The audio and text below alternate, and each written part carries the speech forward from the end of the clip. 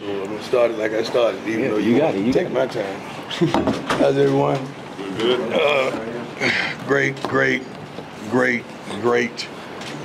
Great win. Young men were resilient. They never gave up. They never surrendered. The coaches were still inspired. I mean, all the way to the end, they were still calling and devising things. And once we scored, we was already thinking, okay, we want to defer if we win because we want to put their defense out first, our defense out first. But it went from there. I don't like how it played out, but I love the results. I think we're so much better than what we're showing you at times. We keep showing you glimpses of running game. We show you glimpses of us playing hard-nosed, tough football defensively. We show you we can throw the ball all around, and then we just stall for a series of two and surrender something foolishly. But I'm pleased. I'm thankful. One step closer to getting Miss Peggy to a bowl game, so I'm really proud of that. I want to apologize to the opposition, the way we stormed the field, and I didn't get an opportunity to go and shake the head coach's hand, but I did try to go over to the locker room and wait it out until he came out, but I don't think they got the word to him because that's not professional. I wanted to shake his hand and acknowledge, but I don't like what transpired at the end of the game, but I love what transpired at the end of the game. We have a fan base that's phenomenal. We have some young kids on this campus that loves and breathes CU football, and I'm thankful. I mean, I walk the campus every day, and they give us so much love and respect and honor. And Travis is here. He played a phenomenal role as usual, and he didn't want to come up by himself, so he's on my shoulders right now. So I turn it over to Travis so he can go get out of here and get home to his baby. Questions for Travis? I think you go ahead. Hi, Coach. How you doing? Good, how are you? Nick Evans, CU Sports Report. When you saw LeJohntay Wester come down the ball and force you good? I mean, Travis. No. You good? We're going to start with questions for Travis so he can get out. No, I'm good. Oh, Yeah, I'm good. Rewind. Okay. So, game-sealing forced fumble, Travis. What did you see on that play, and how did you go about making such a definitive and game-winning play? Just coach trusts me a lot. Defensive coordinator, he trusts me a lot to go get the ball. I mean, Shador told me to go out there and get the ball once he scored. So I told him, I got you. And I kept my word. I mean, I knew I had to tackle. You could see me putting in my mouthpiece late on the play. So I was already ready. I knew they was coming at me. They don't think I could tackle, so I had to show them. Yeah. Brian, go ahead. Hey, Travis. Brian Howe from Bold the camera. For you as a player, were there a range of emotions? It looked like pretty desperate there at the end. Was there a range of emotions, or was there always that we got this thing until the end? Of course you're going to have some emotions in a close game like that. You know, you could tell I wanted the ball more in my hands because I know what I'm going to do. I'm going to go out there and shine and make a play for my team. But, hey, the coach stuck to the plan. He did what he had to do to come out with a win, and he put me in the right position to help the team. So. Tyler, go ahead. Hey, Travis. Tyler King with the Denver Gazette. I mean, just what was your perspective on the Hail Mary play? Just Shador was saying that he expected them to kind of go after you and double team you. I mean, what were you looking for on that play, and kind of what was your reaction when LeJohntay does come down with the ball? I told Coach let me go to the side by myself because I know they'll have more people over there on me, and they give our guys backside a one-on-one opportunity, which they did. They did exactly what we thought. They had 3 people on me, and everybody else backside had a one-on-one chance. So I just know sometimes you got to step back and let the team go ahead and play their role and let them come down with a good play. So I trusted the process. So at the end of the game, you can see, at the end of the play, you can see me already halfway over there because I'm expecting the ball to go over there already. Adam, go ahead. Travis, Mr. Tigers, 24/7 Sports. Given the dramatic nature of this victory, is this the type of win that can kind of catapult you guys and have greater success down the road as a result? Yeah, it helps us with greater success. We know when it's crunch time, we know what we got, what we're going to do. We're going to come out and play, make a play. And like Coach said, it helps us a lot. But at the end of the day, we still didn't want to win a game like that. We want to go out with a bang. And that's not the way we want to win. We want to go out and play how we should play. Joe, go ahead. Travis, does it help you playing both sides of the ball? I notice your technique is terrific on offense. Having that advantage of seeing both sides of the ball the way you do It's phenomenal the way you play the game. Does it help playing both sides with technique on both sides? Because I think it does, especially on the defensive side. I see you read receivers because you are a receiver. Does that kind of put things, I mean, am I stretching it too much? But I think that you have an advantage. You're an amazing player. Yeah, I definitely have an advantage from going both sides of the ball. I mean, I can know what type of routes they're getting from each split because I know what type of route I would run from each split. So I just know how to shut down the receiver and play. Travis, after the game was over, we saw you did the celebration from Kai. Can you just talk us through that? You did that crazy stuff. No, you did, dog. Yeah, I did it. That was ignorant, dog. No, I had to do it. I mean, I gave him a promise. I said if I make a big play, I was going to do a celebration, Wow. so I did it for him. Shout out to Kai, too. Coach Travis, I'm Dylan Weiss with Wisconsin Sports. Coach, at the end of your Coach Prime docu-series last year, you said that last season was a year of hope, and this year was a year of expectation. Like, touching on both of you guys, how do you guys think you guys have played up to those expectations this year so? You got it, though. I mean, we still have more to go. We still have more to do. We still got to improve. I mean, like we said, we don't like the outcome of the game, but we love the outcome of the game because it showed that we have the effort. We're going to fight to the end till the clock says 0-0. So, I mean, we still got expectations for our team, and we don't want no games to be close, but we still came out with a dub, so we're happy with the dub. Alex, go ahead. Alex Schmidt, My Life Sports Radio, final word. Guys, the 12th man tonight, they didn't leave. They were there the entire game, guys. Yeah. That was amazing. It was raining. Coach. Thank you for the shot. Yeah. But hey, you still upset. That was amazing. I was sitting back with Mr. Snyder over here, and we were watching it, and it was amazing. Just congratulations on a tremendous victory. Starting the Big 12, the way you guys started tonight, that's what's up. Yes, sir. Very excited for you guys. Thank you. Guys. Thank you. Scott, go ahead. Travis, Scott Proctor up at Colorado. And just defensively, you guys have been locking down defensively in the second half of pretty much every game so far here this year. What do you think's kind of been the difference and what kind of led to this second half, kind of dominance from you guys defensively? I mean, it's kind of our coach. Coach Mathis, he don't play. I mean, we go into halftime, he on us. We know we got to go out there and play. I mean, he was a dog when he used to play. So we take that energy from him. He give us that energy, and we go out there and play how we're supposed to play. But we got to put together two halves. We can't let no deep balls come. I mean, Your shoulder, man. It's a fly on your shoulder. It's a fly on. It's still there. Lord. Just for comic relief for you. Yeah, you sit up there like this. Jesus. Well, yeah, like I was saying, my Coach Mathis, he give us the energy. He give us the energy. I mean, we know we got to go out there and dominate, but we got to put together two halves. We don't like the go balls. I'm surprised Coach Prime make them crawl from where they During the game. go ball. Yeah. So. Yeah. One more for Travis. Go ahead. Yeah, Travis, I asked this question of Shadua, but I wanted to ask, was it a bit of deja vu, if you will? Because we saw this in the Celebration Bowl last Hail Mary type play where you made catch and sent it into overtime, but just what was going through your mind as you saw this happen again? What was going through my mind is we got to win. That's pretty much everything. I put myself on the opposite side to help my guys get a chance. I just wanted us to have a chance. I knew if we had a chance or a shot, it's 50-50. But with our receiver core, it's like 80-20. I mean, you can't get any better than our receiver core. All right, thanks, Travis. Appreciate you. Let me take some notes for a little bit. All right. See how he answers He's questions. off duty. Let's go. Go ahead. Charlie Smith, CU Independent. Coach, last week you credited the team's ability to stop the run as a factor needed for the victory in the game.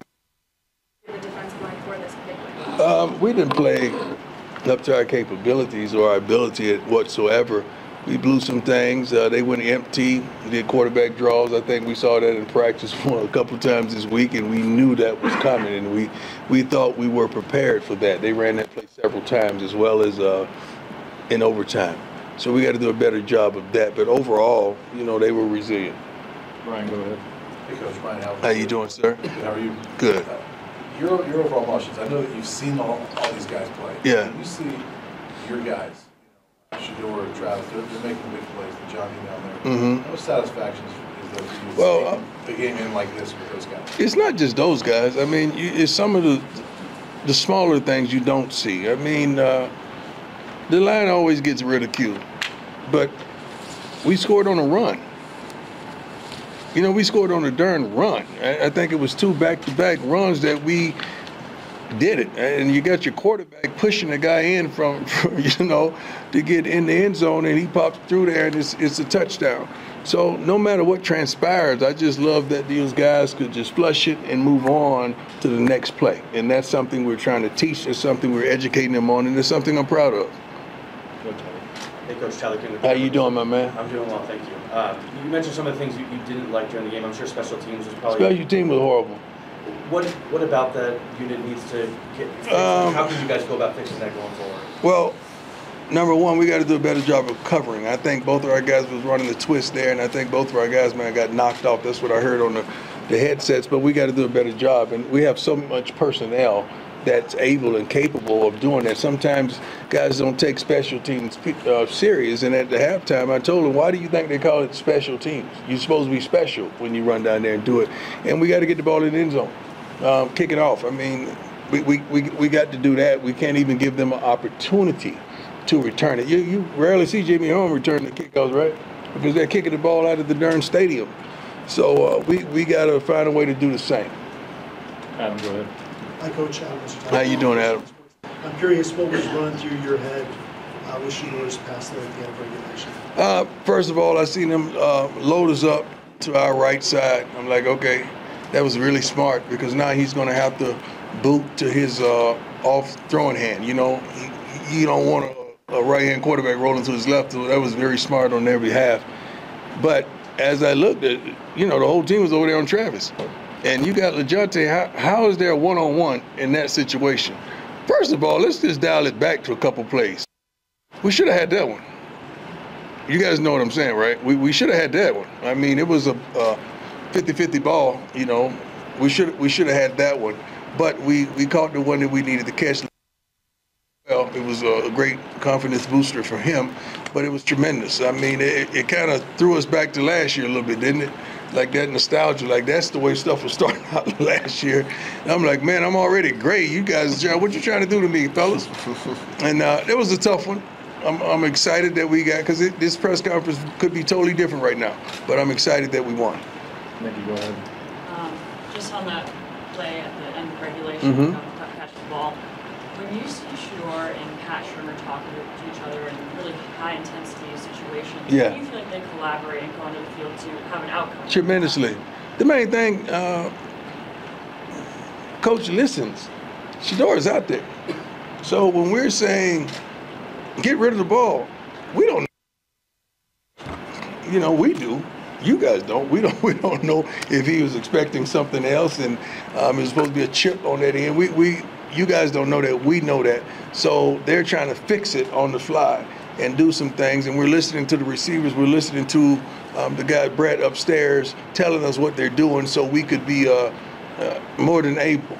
You know, then we start going back. I said, Coach, you remember that digging up that we ran against Washington State? That's what I kept telling them. Yeah, I said, you remember that? We got to do that. He said, yeah. I said, it's about that time to dust that thing off. I said, sometimes we got to draw it in the dirt. But he already had it in anyway. So that's what you saw. And Travis, I think he was 10 yards behind the gentleman, but Shador got hit in the chest when he was releasing the ball. But he still made the play, and we got a PI on it as well. Couple more, Jack. Go ahead. Hey, Coach. Jack Carlo. Jack Carlo. I love your name, man. Kind of a cliche question, but where does this game kind of rank or compare just in terms of chaoticness? I don't rank games. I don't. I just love the W's, man. I love the W's. I really do. Any means necessary. I love them.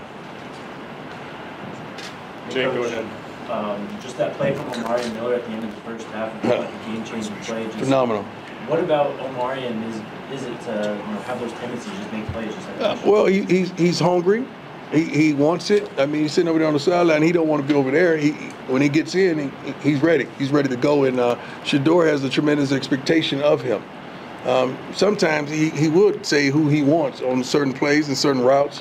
And Marion just came in there and did his thing, man. I'm proud of him that he wasn't over there asleep. So when his number was called, he was ready to respond. I'm very proud of that young man. Two more, go ahead. Coach Troy Finnegan, CU Sports Report. There was a lot of little moments in this game. Yes, it was. And one of those was Cam making the tackle on the play before the fumble, open field tackle. Yeah. And he made a lot of those in this game in the open field. Yeah. Can you just speak to what you've seen from him Cam, tonight? I've been seeing this consistently since he was a junior in high school. Cam has played for us for a long time, so I've seen his progress. I've seen who he is. I just told a scout, he's asking me about unsung heroes. I say, Cam's the kind of kid, if you draft him, he's not going to get cut. He's not going to allow you to cut him. He's going to play special teams, he's going to do this, he's going to do that, and he's going to consistently show up on film. 13 darn tackles, from the safety position. He has a nose for the ball, and he practices like he plays, and I'm proud of him tremendously. Last one, go ahead. Coach Charles Bishop of the pregame show. Okay. I wanted to ask this question. I believe early in the game, Shador completed this. I just had a throwback. When Richard Pryor was up there. You remember that?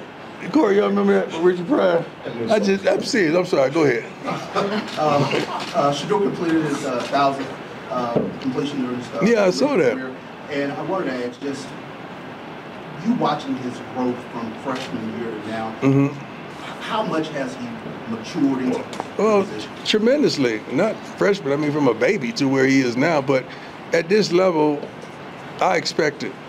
I expect, when these two guys are on the field together, along with the rest of the guys, I expect them to do something spectacular because they do it in practice.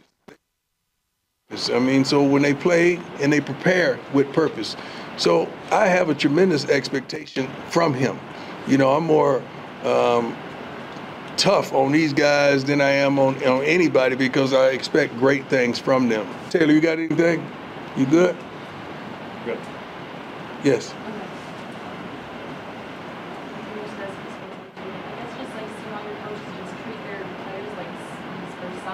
Well, yeah. Well, we don't only want to coach them, we want to grow them and to mature them and love them and chastise them at the same time. We don't just want to pick them up and push them in the swing set. We want to make sure we sit down and tell them what they need to know at that persistent time. We love these young men in a multitude of ways. And some of these young men have never heard those words from a man. So it's vital that they not only hear it, but we show it. And, he knows the way I feel about him and the rest of these young men on the team. And we're developing a tremendous relationship that goes much farther than just football. Who's here from Jackson? All the players? No. We got a couple players here. But Isaiah, thank you so much. Isaiah Bolden is here, who played for us with the Patriots now. But just seeing his joy when we first saw one another, and I said, boy, if you'd have been here, you probably would have been a second rounder, third rounder. It's just for his location. But he got drafted, I think, 7th rounder. But the kid is 200 pounds and runs a 4.340. Come on, man.